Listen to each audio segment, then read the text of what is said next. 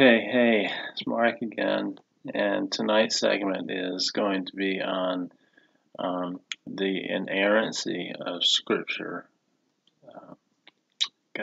continuing in the series on God's Word. And this is a very crucial aspect of God's Word. And ever since the garden, there has been an assault on God's Word. You remember the very first words of Satan in the guise of the serpent was, "Did God say?" And then he misquoted the Lord to Eve. And people today still have an antipathy or hatred of God's Word because of the God behind the Word.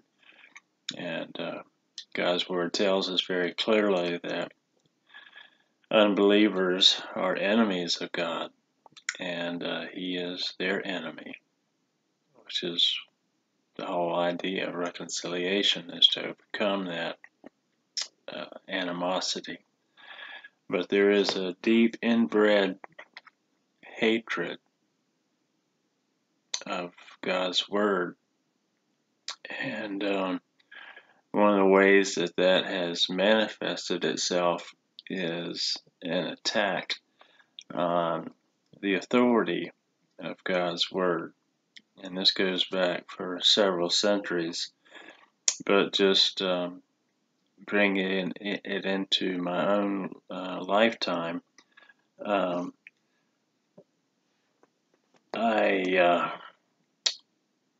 I came to know the Lord when I was 18 years old, and it was not out of some kind of intellectual persuasion or after some long pursuit of truth.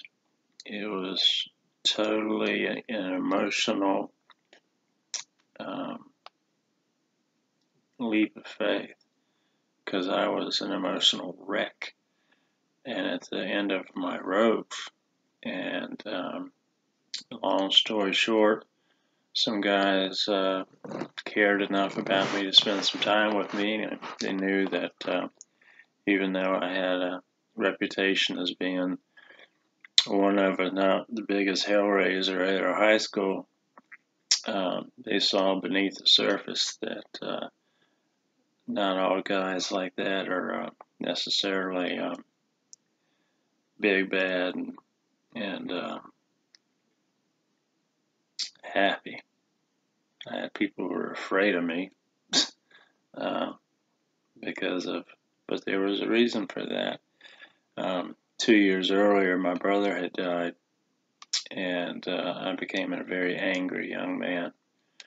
And I consciously hated God as a result of that, and tried to fill that terrible void in my heart with excessive partying and fighting and all kinds of crazy behavior. And but that came to an end, the party did, and the only place I had was the Lord. And through the ministry of Young Life, my life was spared and saved. But a few months later, I went to NC State, and I immediately began to experience what Anselm called fides quorens intellectum, that's faith-seeking understanding. And my brain wanted to catch up with my heart, and I was very much committed to the Lord. He saved my life, literally. But my brain wanted to know why I believed what I believed. And so I immediately jumped into basically a double major of philosophy and religion. And those of you who know anything about the history of philosophy, in one sense, it's criticism one after another of the Christian faith, looked at from one perspective. And then I also, to my sorrow, found out that the New Testament classes and Old Testament classes weren't exactly friendly to my endeavor to try to understand the Old Testament and New Testament. And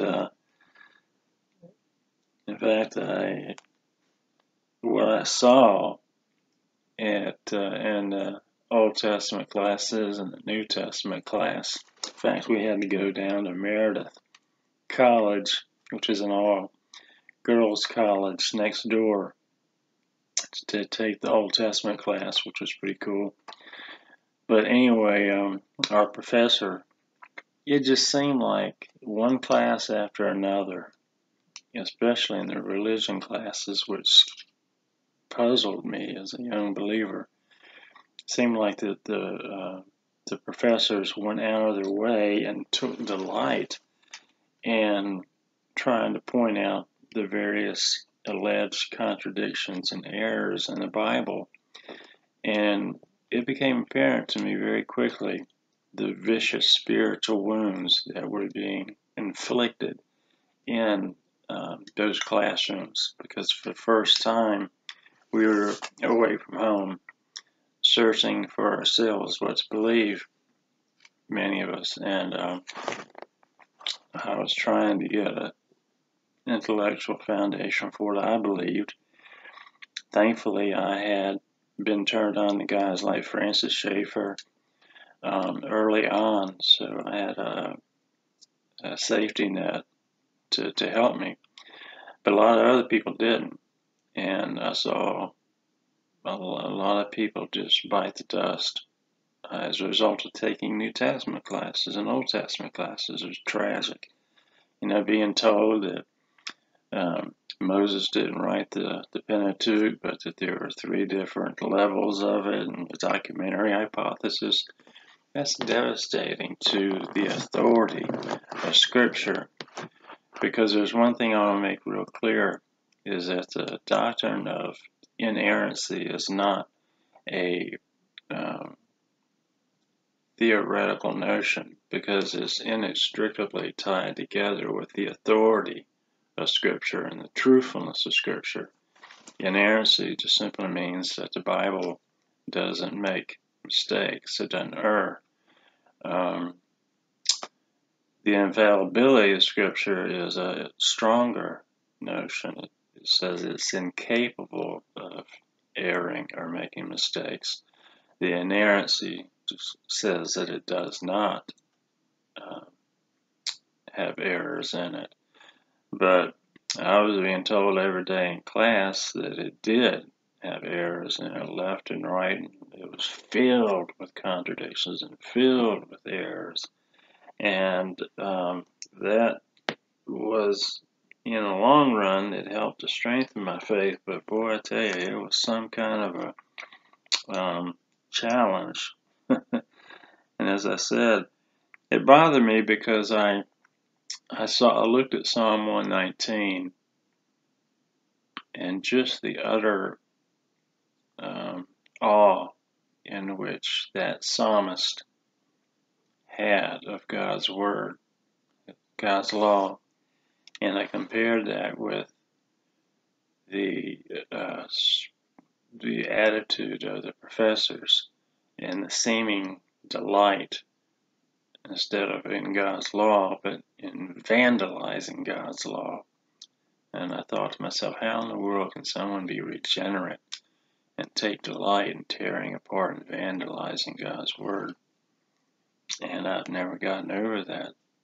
Still wonder that, how somebody can be regenerate and take delight in tearing apart God's word. So, understanding the inerrancy of Scripture is a vital aspect to the whole idea of God's word, because, as I said, it's inextricably connected with the authority of His word. And if the Bible is not true in areas like history and science and archaeology. That is, if it's not true in areas where it's empirically verifiable, if the Bible has mistakes in it in areas pertaining to history and science and archaeology, then how can we trust it when it comes to areas where it's non-verifiable? That is, the so-called spiritual, regarding spiritual matters. And that's an incredibly crucial issue or question. And so I remember reading a book by Francis Schaeffer that helped me tremendously. It was Genesis in Space and Time.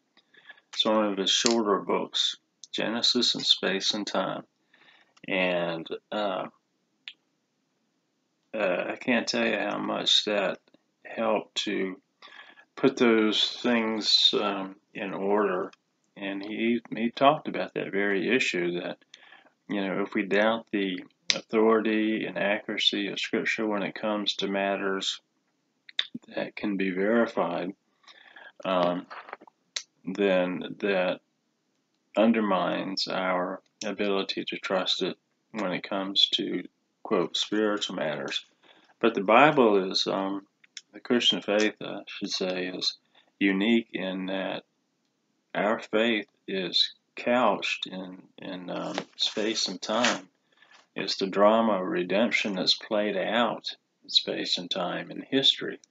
And so if the historical component, the archaeological component, say for example Luke's gospel, is not accurate, then why should we believe the words of when it comes to salvation or other spiritual issues?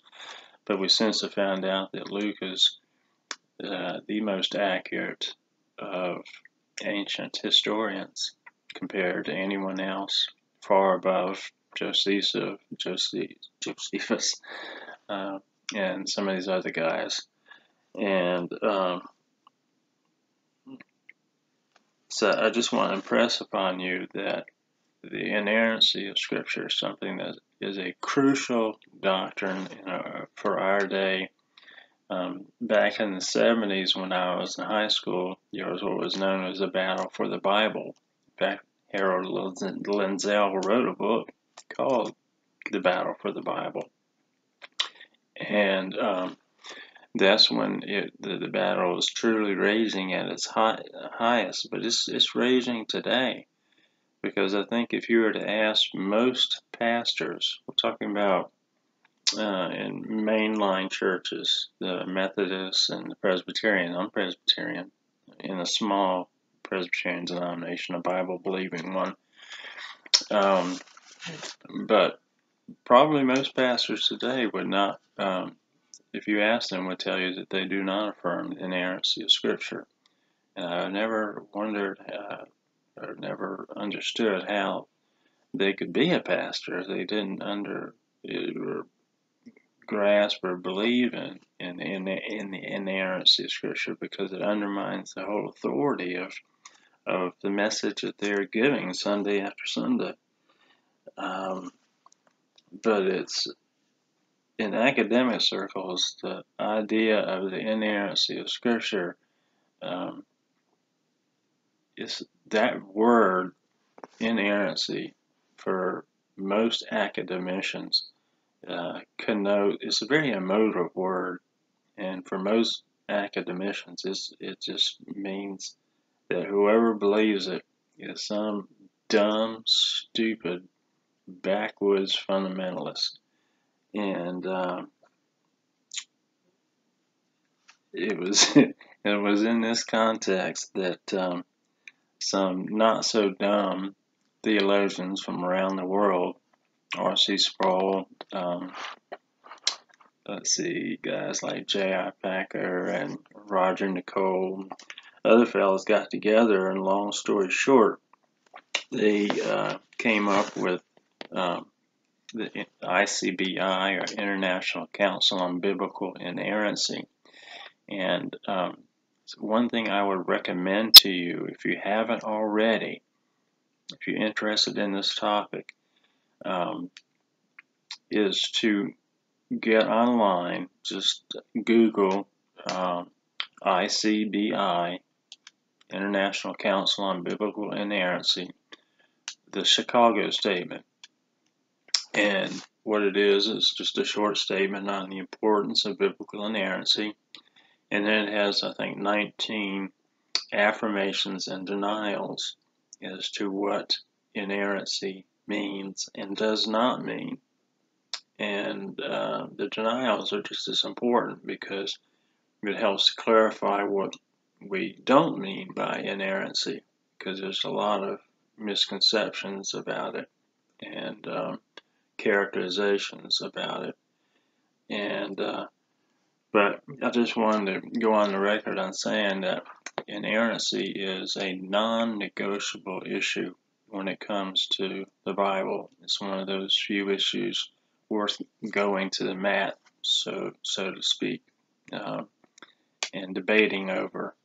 But it's, like I said, it was the very first thing that the devil challenged in the garden, and he continues to today, because you undermine the authority of God's word, then you undermine God, because that people know that that's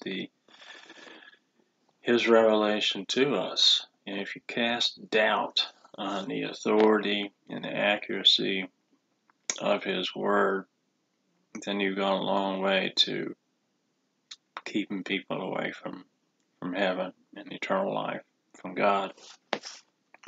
So this book, this Holy Bible, has been the target of the evil one for a long time.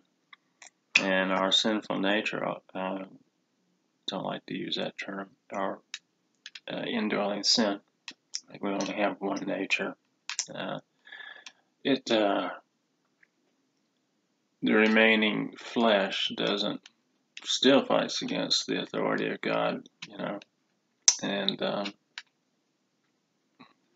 but for unbelievers, they really have a problem with that. So please check out the Chicago Statement of Biblical Inerrancy, because that will lay out in detail what I don't have time to tonight. So how do we defend the notion of the inerrancy of Scripture? Well, basically, historically, there's been two ways: presuppositional approach and the evidential approach. Presuppositional and evidential. And there's other ways, but those two basic ones. And the presuppositional one would include confessional, appealing to your denomination's confessions regarding the nature of Scripture. But I personally think it's best to combine the two. And I think a lot of people have a misunderstanding about folks like Van Til and John Frame, who are presuppositionalists. They used evidences for sure, but that's a distinct issue. But when it comes to presupposition, what I mean is by what the Bible has to say about itself. We assume, we know that the Bible is the Word of God, so what does the Bible say about itself? And so if we look at passages like Matthew 5, what was Jesus' view of the Bible? He said, "Do not think that I have come to abolish the law or the prophets. I have not come to abolish them, but to fulfill them." And listen to this: "For truly I say to you, until heaven and earth pass away, not an iota, not a dot, will pass away from the law until all is accomplished." Therefore, whoever relaxes one of the least of these commandments, teaches others to do the same, will be called least in the kingdom of heaven. Okay, now, Jesus had an iota or a dot view of inspiration. His view of inspiration went down to the very smallest little dot in the Hebrew Bible. I'd say that's pretty specific and pretty comprehensive. And John 17:17 says that your word is truth. And note that it's not an adjective. It doesn't say your word is true. Of course, it is that. But in this context, it says your word is truth as a noun, which is really stronger in the sense that the Bible, as God's word, is the criterion of all truth, and that no other criterions of truth can be brought against it. It is the truth, and all other claims for truth should and must be compared or contrasted with Scripture, and it's the source of all our knowledge, ultimately. And the text that we looked at last time, 2 Timothy 3, all Scripture is inspired by God, or God-breathed, and is profitable for teaching, for reproof, for correction, and for training in righteousness. And Theopneustos, the doctrine of inspiration, is closely connected with inerrancy. If you have the God of truth inspiring His word, then it's a pretty ridiculous notion to think that the God of truth is going to inspire error. And it says that all of Scripture is inspired, not part of it. All of Scripture. That would mean Genesis to Revelation and everything in between. So, for someone to, if you ask a Christian, is God's word inspired? Someone who doesn't believe in inspiration, just giving you a little hint on maybe a way to communicate, maybe persuade somebody who doesn't believe in the inerrancy of Scripture. Ask them if they believe that all Scripture is inspired by God, and they have to say yes if they believe this passage. And then ask them if they believe that God inspires error, and hopefully they'll say no. And then from that say, well, guess what? Is the Bible inerrant? God inspires all His word. He doesn't inspire error. Therefore, it's inerrant without error. Anyway. So, that's a presuppositional way, just very quickly. There's a few verses to look at, and there's a ton more of where Jesus talks about His own view of Scripture in the Gospels. And,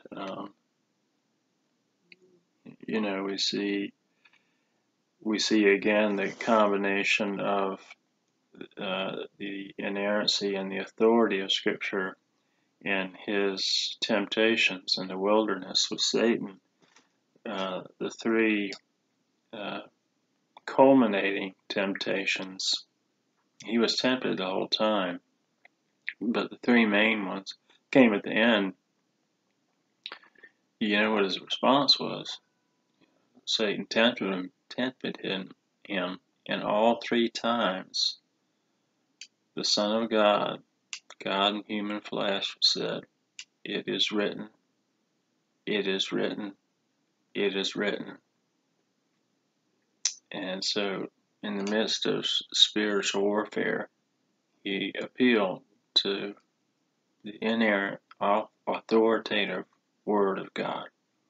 Those two are like two sides of the coin. In order to have an authoritative word, you have to have it. It has to be inerrant, and an authoritative word is going to be inerrant, and vice versa. So, but for Jesus himself, he appealed to God's authoritative word. So you have the presuppositional approach and then the evidential approach, which y'all are probably more familiar with. And when I was in college, I was helped a great deal by Josh McDowell's books. I mentioned to you that in Old Testament we were learning the documentary hypothesis. How there were supposedly several authors of the Pentateuch. And if you want to know who I believe wrote the Pentateuch, it was Moses. How do you explain his death? Well, it was common practice to quote, hook in.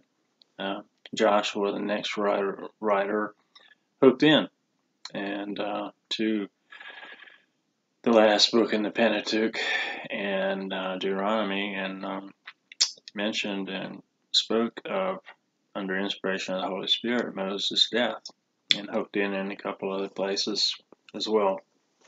But it was Moses who wrote the Pentateuch. Things like evidence that demands a verdict, more evidence that demands a verdict, that helped me tremendously to see the inerrancy of Scripture and the evidence for it.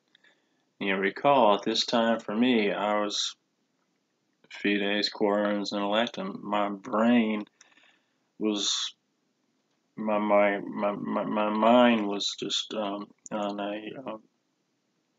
I was a man on a mission, and nothing else counted to me. Seriously, I was single focused in finding evidence for the truth of, and I knew instinctively that the authority of God's word and the notion of inerrancy was the crucial issue, because all the other stuff that I was concerned about, wanting to know and have affirmed in my mind, it all started and was based on the foundation of God's word, because that's where we get all our information from. So I knew instinctively as a young buck, that the main issue was the authority of God's word, or stated another way, the inerrancy of God's word. You take away the inerrancy, and you have no authority. So, I remember another book that helped me a great deal was the New Testament Documents, Are They Reliable? By F.F. Bruce. There were books on archaeology, which showed that there were not only no archaeological finds that contradicted Scripture, but every archaeological find thus far supported it. You have books like Fulfilled Prophecy, that shows the authority of Scripture, and that list can go on and on. And since then, since the middle of the 70s when I was in college, there's been a ton of books that have come out that support the authority of Scripture. Lee Strobel's series, very helpful. And I've left out intentionally a bunch of other books just for the sake of time. But, when it's a matter of compassion. I learned this from Schaeffer. If someone has an honest intellectual question, it's a matter of compassion to give them, to the best of your ability, an honest intellectual answer, a satisfying one. And if you don't know it, then to take the time to research it, and so the next time you'll know how to answer, or tell the person, I don't know, and I'll get back with you. But please, sure, some questions are dodges, and a lot of the questions that people have are not basically intellectual, but are moral, spiritual rebellion. But nevertheless, I know from my own experience that a lot of questions that many people have, at least on some level, there's a sincerity, and I've learned that there can be levels of motives, and so we ought to give the people the benefit of the doubt. Only God knows people's hearts, so that if they ask questions about the authority of Scripture, and particularly about its inerrancy, then we need to affirm with real boldness that the Bible is inerrant and infallible. Again, infallible means that it is incapable of making mistakes. Inerrant simply means it does not make mistakes, or it does not have errors in it. Now, of course, this applies primarily to the autographs or the original documents, but because of how sophisticated the manuscript evidence and that science has become, it's I don't know if you can see this or not. See, I don't know if you can see that or not. The bottom textual apparatus. You see the textual apparatus at the bottom here? Okay, that takes up actually 2/3 of the page. When I read my Greek text, which is as often as I can, that has become such a fine art and science that the English Bible we have today, you can have the assurance of knowing that it's 99.99999% equivalent to the original, and so you are reading the original for all intents and purposes. It is the Word of God, and God in His providence has superintended the transmission of those manuscripts, as well as the various translations. And I will end with saying that there's a reason why the Bible is called the Holy Bible, and that in the first instance is holy because the author is holy, and we looked at that earlier. And secondly, it's holy because it is the Word of God. God is holy. And then lastly, it's the Holy Bible because it teaches us how to be holy. But in order to have the kind of faith that is courageous, and particularly in the midst of life storms, we have to have the confidence in its authority. And let me just assure you that the Bible is truly inerrant and infallible, because our God is infallible. He is incapable of making a mistake. And remember what we said. This is God's Word. So it's going to manifest His attributes.